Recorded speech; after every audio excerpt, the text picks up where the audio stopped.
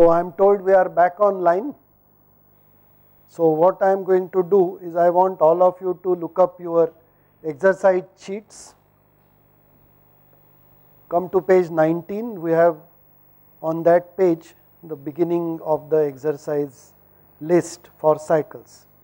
We have from CA1 to CA33, and I will just browse through and tell you what is involved in each exercise.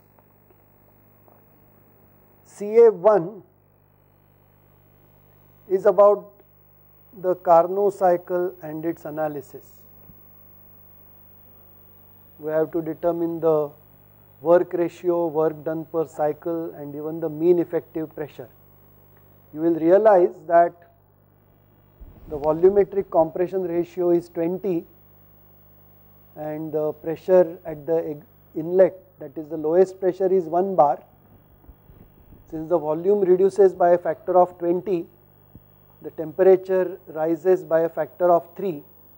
At the point where you have the highest temperature and the lowest volume, the pressure will be 20 into 3, that is 60 times very high. So the pressure ratio for the cycle will be from 1 bar to 60 bar, so ratio of 60. Even then you will find the mean effective pressure is pretty low, although the highest pressure is as high as 60 bar.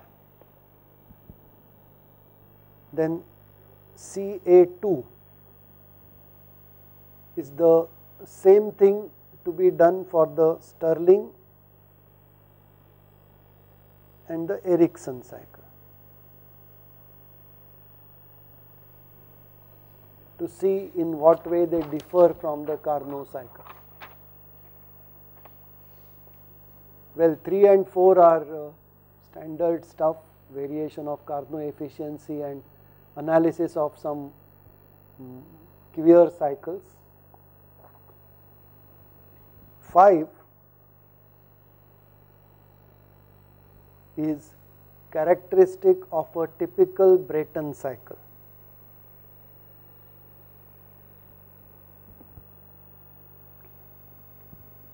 CA6 is reversed Carnot. So this is a Carnot refrigerator cycle.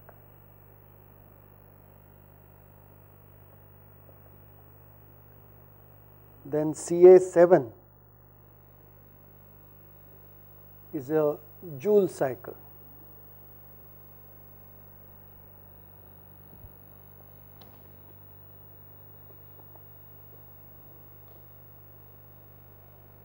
Eight and 9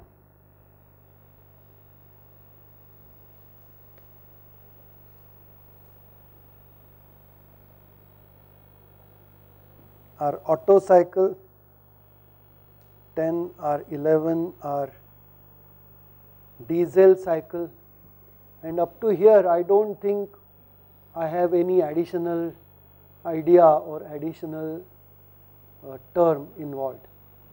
But 12 is a dual cycle. That means a mixture of the Carnot the Otto characteristic and the diesel characteristic.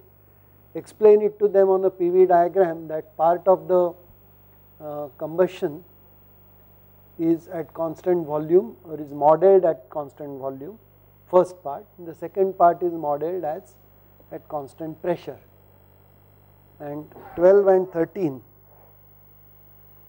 are on diesel cycle, dual cycle. Again you will notice that 14 is on Otto cycle and petrol engine.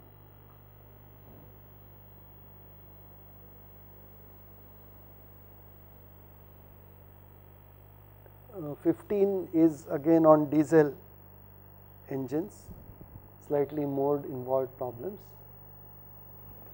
Now we come to modifications. Now I always find it an excellent idea to introduce modifications using exercises so that the effect is immediately seen. For example, 16 is Brayton, the reheat modification is introduced here.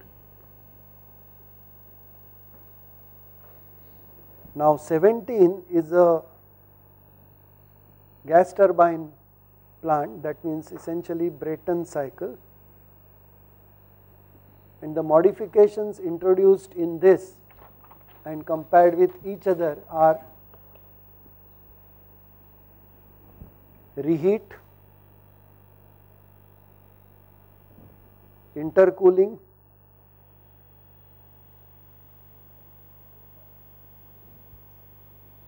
regeneration,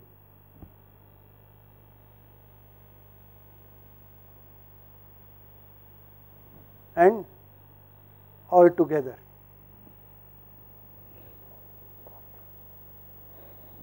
And 18 is similar to 17,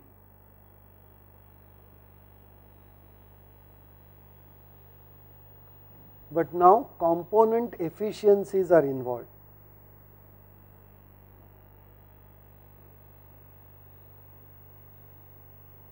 That is, in the analysis now we will have to include eta turbine and eta compressor. These isentropic efficiencies are already introduced during the open system analysis, so this is the application of that. And 19 is what I called clipped Brayton cycle, where the purpose is not to produce power for output, but have a turbine sized exactly to provide the power for the compressor. So the turbine exhaust will be at a pressure higher than the ambient, and the high pressure air at the exit of the turbine is expanded through a nozzle, and the nozzle exit velocity provides an appropriate amount of thrust. So use the conservation of momentum equation across the jet engine to get the static thrust. This is one problem in the thermodynamics where conservation of momentum will have to be used.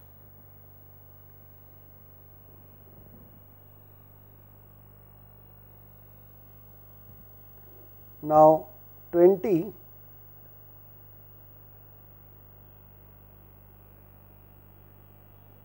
is Rankine cycle, and I think it uses only saturated steam. Now saturated steam cycles for fossil fuel based power plants are rather rare these days, but when it comes to nuclear power plants or solar thermal power plants, they are not very uncommon. In fact, for nuclear power plants, saturated steam cycles are the default cycles used. 21 is the same type of Rankine cycle, but with superheated steam.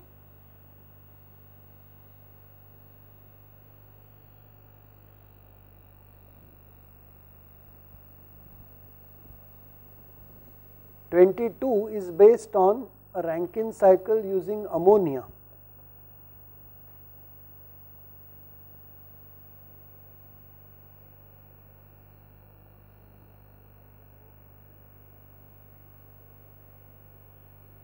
Properties of ammonia are given, so I think these are sufficient.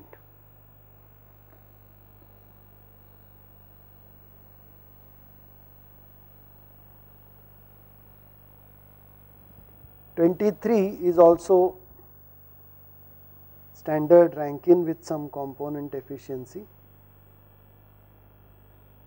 Eta turbine is given. 24 is Rankine with reheat. So you can compare the characteristic with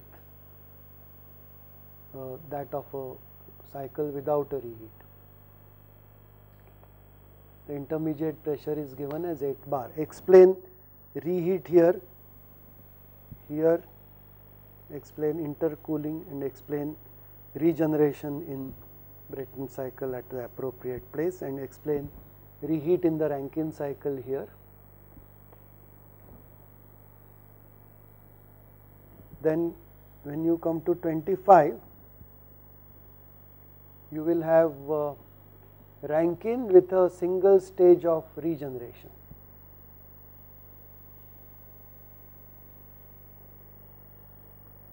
What you call regenerative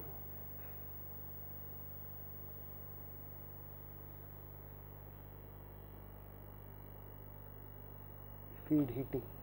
We are doing a course on thermodynamics, so we do not have to worry about different types of reheaters and various combinations or trains of reheating. For that we go to the steam turbines course, which is usually an elective. So just a case with one mixer type of reheater is good enough. Now 26 is, well, the word nuclear is immaterial here. You can say it is a steam plant in which dry saturated steam is supplied to the turbine. Now the disadvantage of the dry saturated steam supplied to the turbine is that as the steam expands to the turbine, the dryness fraction becomes lower and lower, which is not good for the life of the turbine. The turbine blades will get eroded off in no time. So what is done is,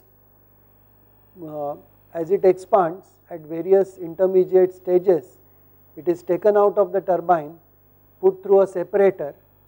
The separator will separate it into dry saturated steam and saturated liquid. The dry saturated steam is then sent to the further turbine, the next pressure turbine, intermediate pressure or low pressure, whereas the liquid is throttled to the condenser pressure and discharged into the condenser. So this is saturated steam Rankine cycle, but with separators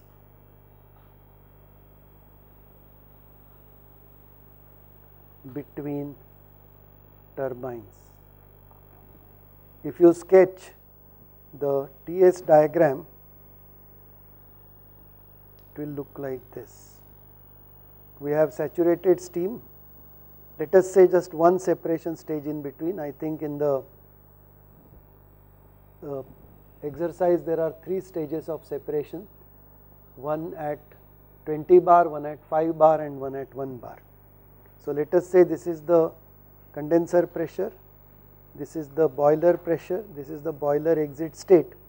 If I were to expand it completely, I would end up with very wet steam at the condenser pressure. So what is done is, I will show you just one stage.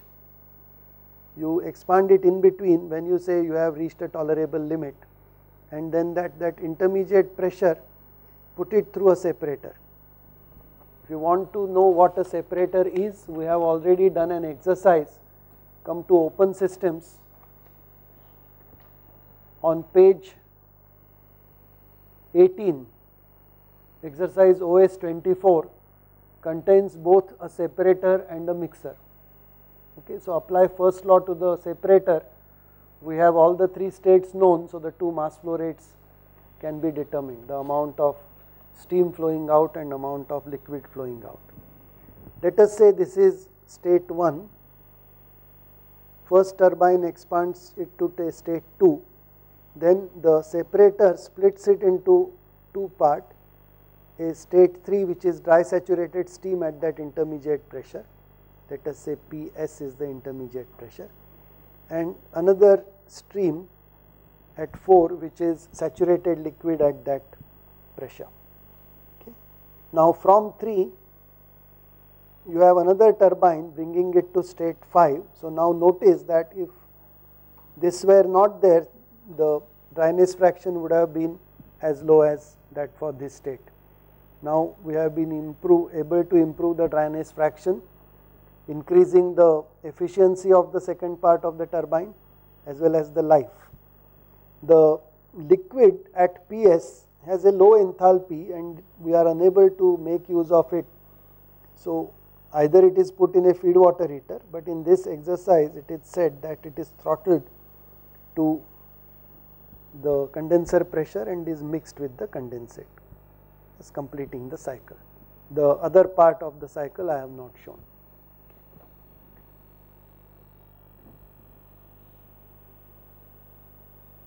'27 is steam regeneration with 2 feed heaters.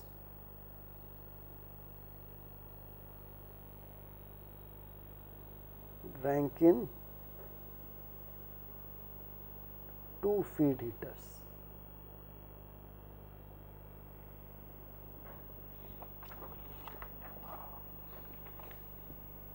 Coming to the last page,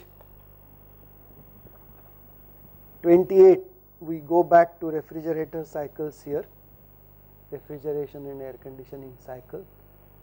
This is a Joule cycle. There are some component efficiencies also involved. First an ideal cycle, then the component efficiencies. Then 29 is the same cycle with the modification that we have an ideal regenerator and then a real regenerator.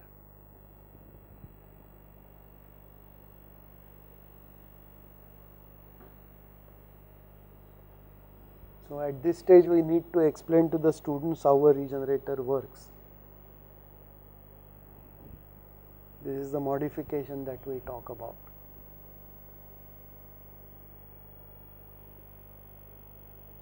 Then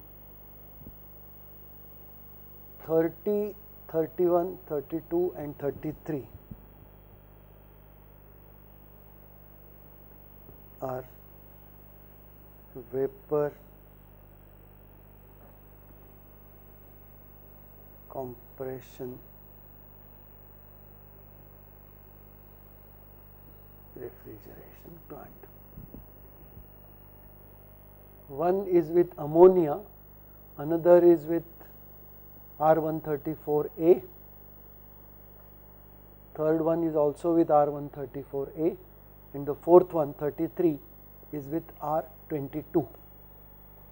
So we don't have in our steam tables the data of this, but the textbook which you use will have the data at the end in an appendix, or you go to the net and you will find a reasonable set of TS diagrams, pH diagrams, HS diagrams as well as tabulated data.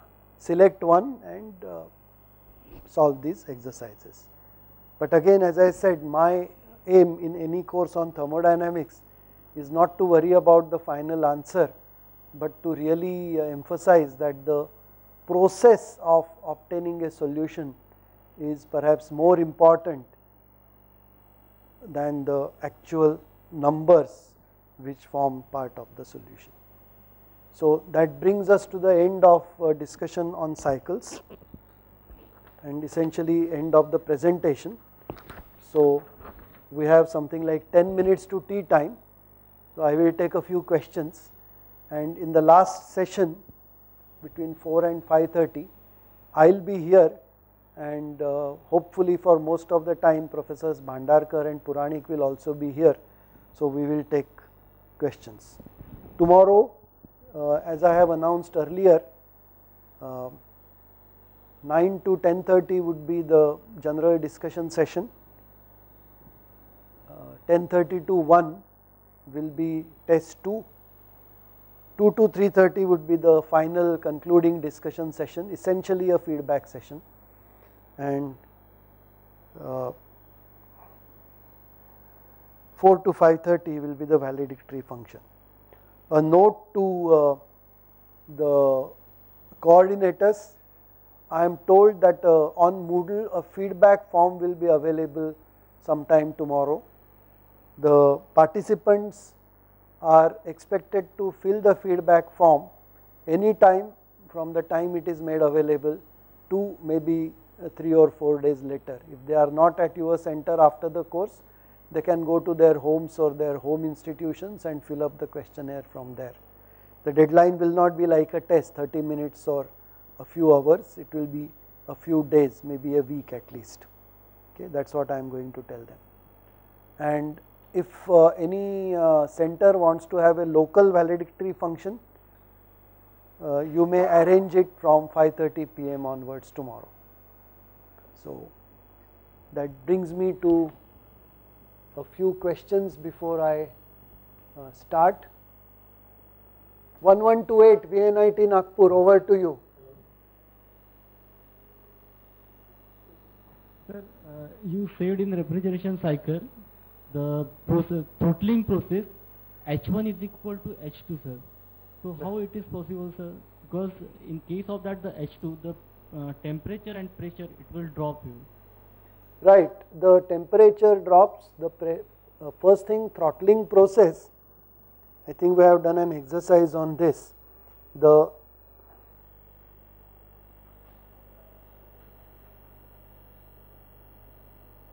throttling process is a process in a open system. Let us say this is the throttling device, either a capillary or a open valve.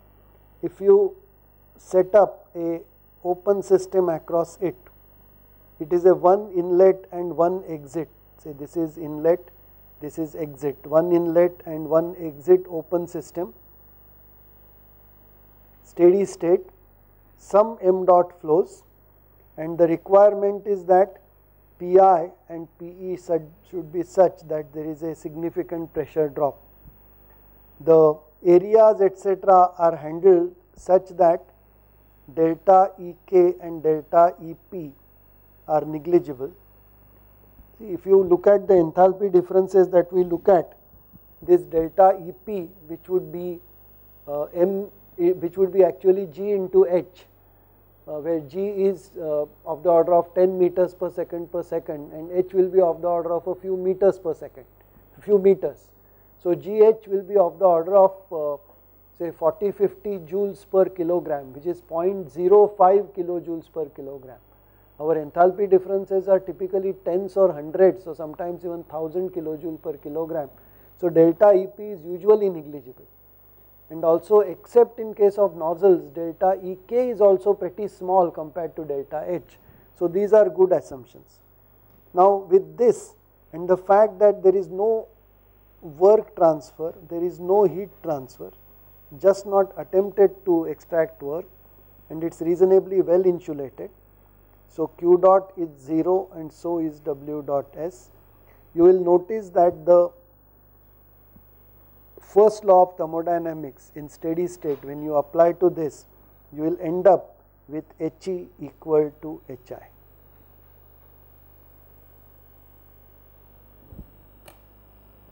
That is what happens in a typical throttling process. And throttling process are commonly applied in refrigeration, air conditioning plants of the vapor compression type, and they are also used for measuring wetness in steam or moisture of steam using throttling calorimeter or its modifications. Over to you.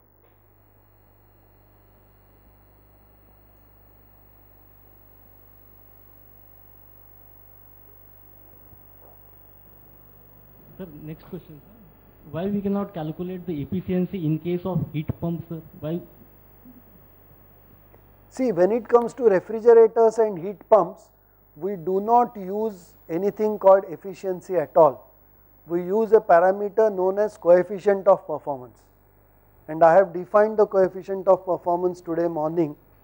I think I have it somewhere here in the very beginning.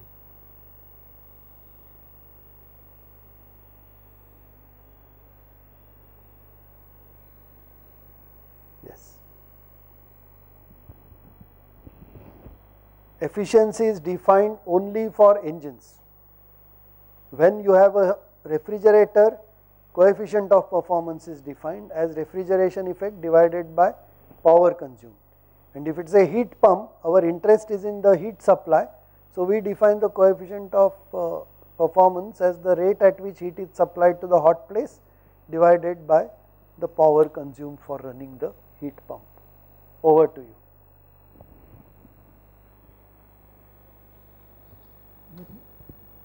Hello, sir. Go ahead. Why the compression ratio in case of diesel cycle is more than that of the Otto cycle? Okay, first thing is, in case of Otto cycles, you have in actual practice you have a pre-mixed air fuel mixture, okay, air petrol vapor. Now if you compress it by a larger compression ratio, the temperature will rise and it will start, the combustion process will start even before, or may start even before the piston reaches the top dead center. We do not want that to happen. Hence the compression ratio is restricted to roughly 10. That is known as pre-ignition, and that is not a good thing to happen in an auto engine. Whereas in case of diesel engines, only air is being compressed and we want to reach a temperature high enough where the diesel will get heated, evaporate, mix and then start burning on its own because of the high temperature. Hence we want a compression ratio which is larger, and typical compression ratio is around 15, 16, 18. I think 14 to 22 is the range you will find in different diesel engines.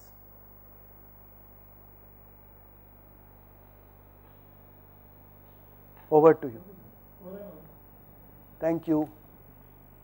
I think I will take one more center. 1077 Federal Institute of Science and Technology, Ernakulam. Over to you. Good evening, sir. Am I audible, sir? Yes, go ahead. Sir, my doubt is regarding the second law problem, SL5. SL5. Sir, you have already solved that problem in the discussion session, but my doubt is how to calculate the entropy change in that problem. How to calculate the entropy change in SL5?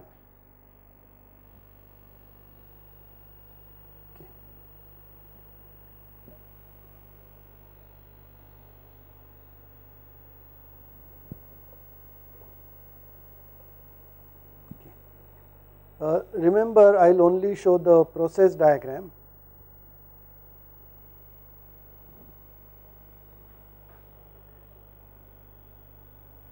Initial pressure is P naught, final pressure we have shown is P naught by 2.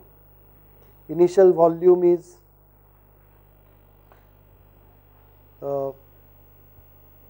initial specific volume is some 2 V naught, final specific volume will be half of that, V naught. The initial state is P naught T naught. This is the initial state 1, the final state will be 2, right. Occupies a larger volume, and I am showing this just by means of a dotted line. What I have shown here, this dotted line is the isotherm, this is the process representation.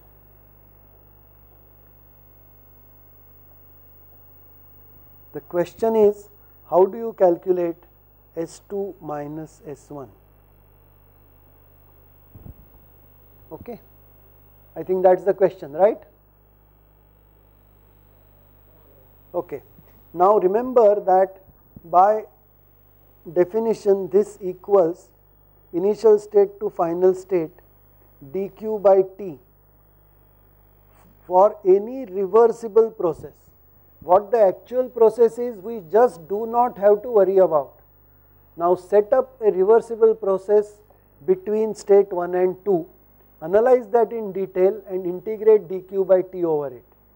Now since it is an ideal gas with constant specific heats, actually constant specific heat does not come into picture, we can consider that because the initial state is at a temperature T0, the final state is also at a temperature T0, let me take a thermal reservoir at temperature T0, let the system be brought into contact with it across a ideal diathermic wall, and I will slowly allow the system to expand from P1 to P2, from state 1 to state 2.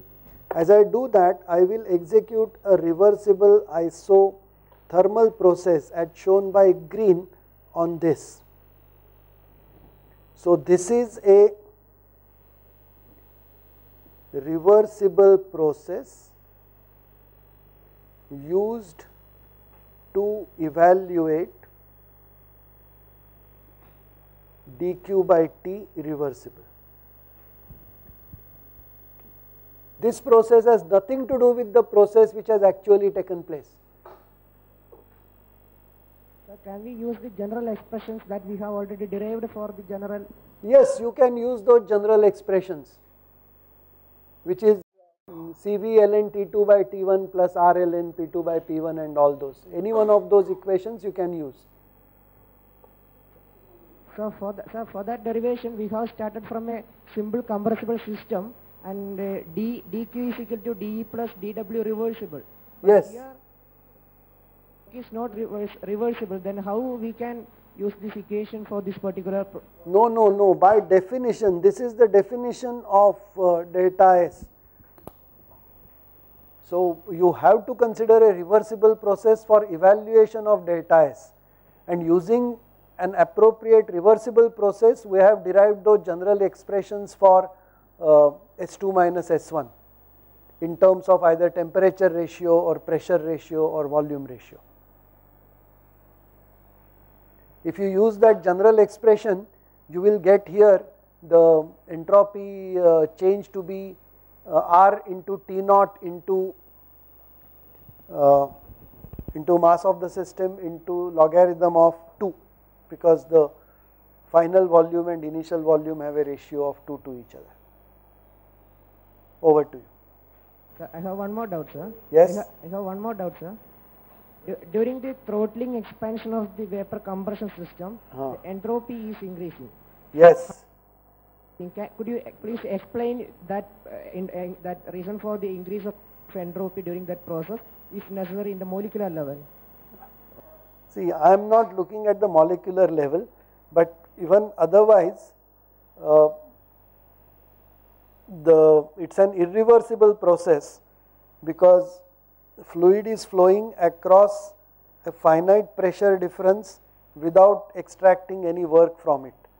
Okay, so it's an irreversible process.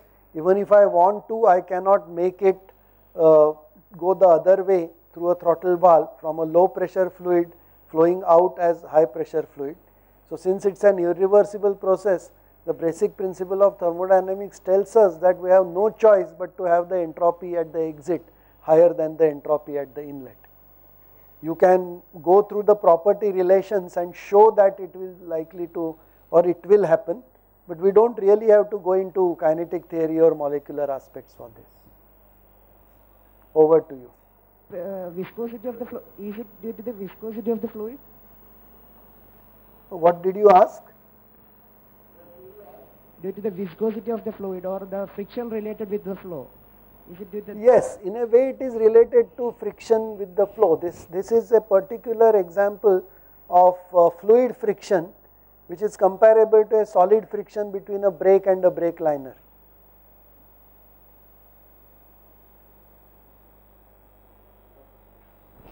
I think we will stop here now.